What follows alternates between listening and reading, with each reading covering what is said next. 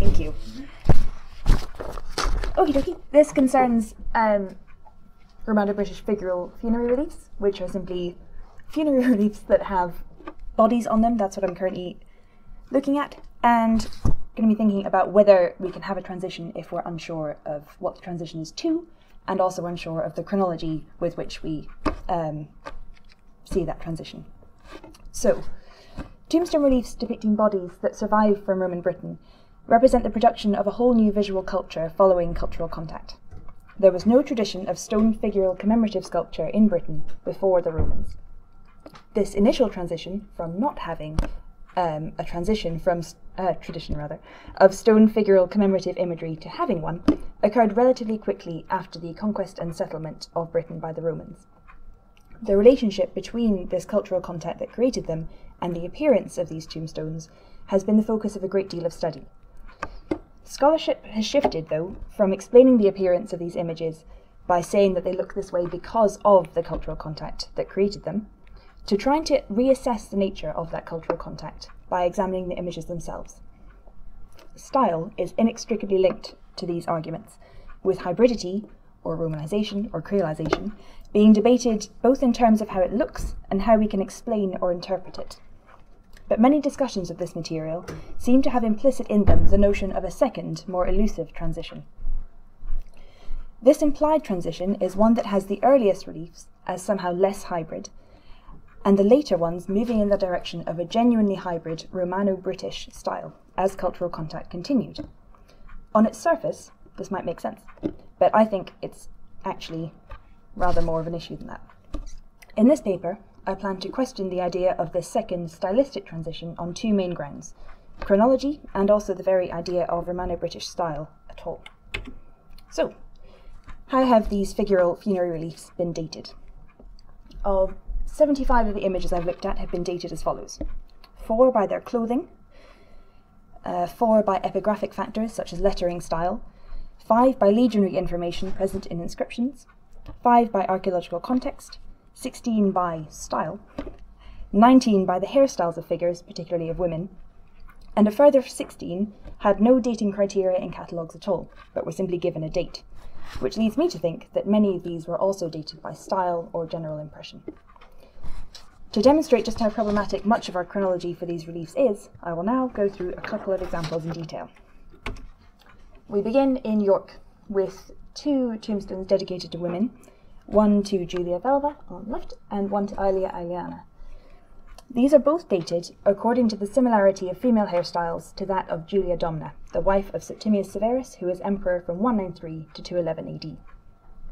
Despite being dated by this same comparison, and being covered in the same catalogue just one page apart, they're given different dates, one well into the 3rd century, the other to the late 2nd or early 3rd century. The following quotation is from the dating section of the catalogue entry for the first one, the tombstone of Julia Velva. The main elements for dating the monument are the portraits rather than the inscription. The 3rd century seems likely, perhaps sometime rather well into it. In fact, the female hairstyles seem to reflect Julia Domna's, and the presence of Septimius Severus's court at York until 211 must have left behind it traces and influences for some time. Mercurialis's beard and hairstyle recall those of slightly later emperors, Gordian I and Balbinus. While, as you can see, there are no glaring contrasts between the images of Julia Velva and her daughter and Julia Domna, the assumption on which this dating rests is extremely problematic. Not only does it assume that female hairstyle is a more reliable dating criterion than male, which itself is not necessarily true, but it also makes assumptions regarding the influence of the imperial court at York. Firstly, the existence of that influence at all, and secondly, the time with which that influence would take to catch on. To date this stone well into the 3rd century allows for a significant time lag between the presence of the court and the creation of this stone, which is not afforded to the next image, that of Aelia Aeliana. As before, her hairstyle could be seen as similar to Julia Domna's. But after engaging in a bit of spot the imperial hairstyle myself, I discovered that actually, if anything, she has the hair of Articulia Severiana or Tranquillina, who were the wives of Gordian III and Philip the Arab, dated from about 238 to 249, which would move the date of the stone into at least the mid-3rd century, much later if we give them the same kind of time lag that was afforded to Julia Velva. And if we buy that female imperial hairstyle is a reliable dating criterion for tombstones in Yorkshire.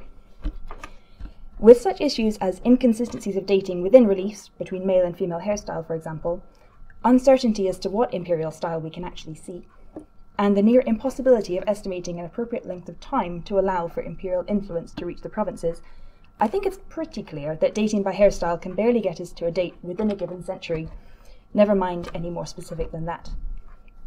And if we can assume that both of these stones can be dated to some time within the 3rd century, we need to engage with a whole new set of problems. The art history of the provinces, particularly looking at sculpture, has developed a great deal in recent years, but something we still fail to do adequately, I think, is to incorporate provincial material into the art history of later antiquity. The imperial portraiture of the 3rd century, for example, is full of complex stylistic references back to various periods of Roman art history, combined often with stylistic innovation that fails to map onto a clear, linear sequence. Quick turnovers of rulers, and the resultant constant and significant shifts in imperial image make dating anything, never mind provincial commemorative sculpture, on the basis of 3rd century imperial portraiture, highly misguided. Dating by style more generally brings with it this same problem. Roman art of the 2nd and 3rd centuries is often seen as transitional, as moving towards the art of late antiquity. But it doesn't do this smoothly, and if the art of this period tells us anything, it's that style is ultimately a choice, governed by decisions that rely on more than just time and linear sequence.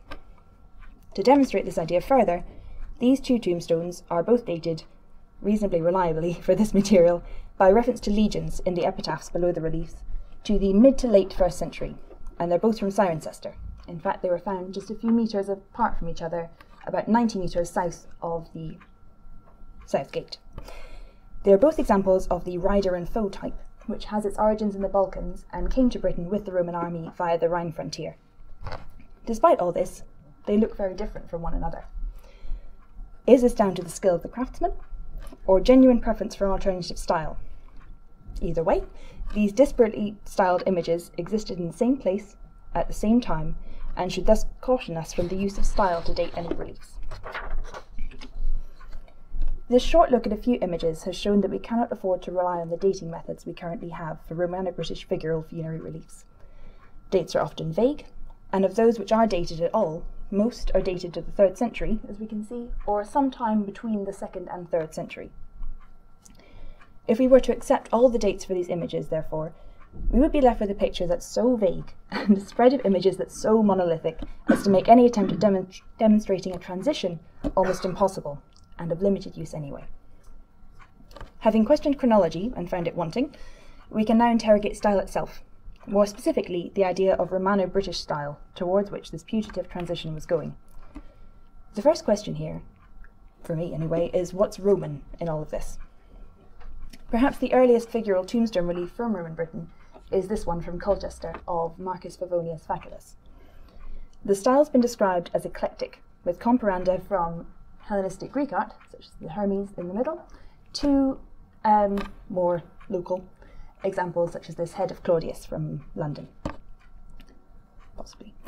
The eclectic style, as well as the perceived superior quality, has been seen as evidence of the craftsman's connection to Mediterranean culture. Is this, therefore, our most Roman image from Roman Britain in tombstones? One that's hardly Roman really at all. What about the numerous examples of rider and foe reliefs that I've already mentioned a couple of? These came to Britain by way of the Roman army, but are arguably hybrid themselves. Many have an early date, but are these any less hybrid than later images? Can we think of them as Roman, never mind Romano British? Another type of relief to have come through this route to Britain is the totenmaal, or funerary banquet scene. These types arguably develop their own distinct styles in Britain, but such shifts in appearance are rarely consistent. Even within settlements, as we saw in the case of the Cirencester riders, and again in these two examples from Chester on either side, there can be significant differences both within types and within settlements just as between those things. Seeing or seeking a Romano British style involves attempting the difficult, if not impossible, task of unpicking the individual Roman or British or other elements in each image to reveal exactly what each looks like, in order to get a broader picture of what Romano British hybridity might look like.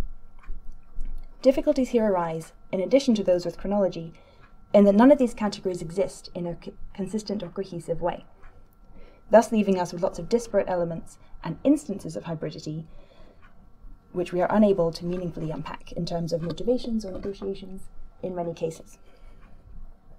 But there is another angle available to us with which to look at these images, which is to think of style not as a dating feature, but rather as a series of choices, making hybridity not just a reflection of culture, but an active element in fulfilling artistic intention. Looking at the tombstone of Regina from South Shields in the northeast, which is the one on the far left, the interaction between Palmyrene style, Latin and Palmyrene inscriptions, and a British tribal name and clothing make for a particularly effective monument in commemorating both her husband and commemorator, as well as her own origins.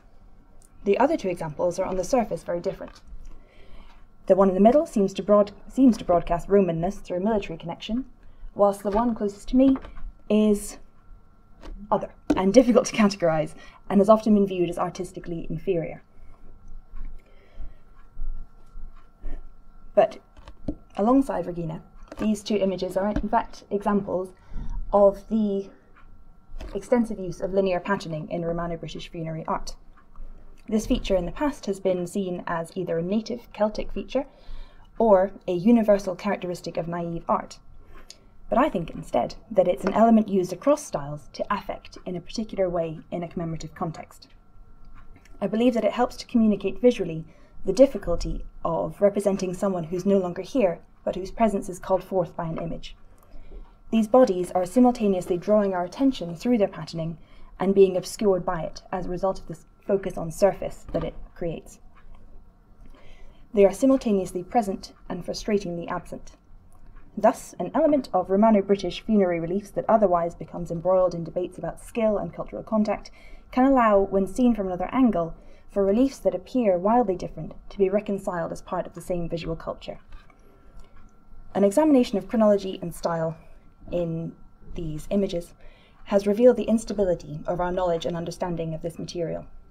The idea of a stylistic transition has been shown to be difficult to see, if it existed at all, and I've tried to suggest that style can be more fruitfully examined for its effect in a given context than as a dating criterion. This suggestion, though, is just one possibility, but it does allow us to move beyond often unanswerable and misguided questions of stylistic development, whilst allowing for individual hybridities to be illuminated without the need for an overarching transition or a single hybrid style.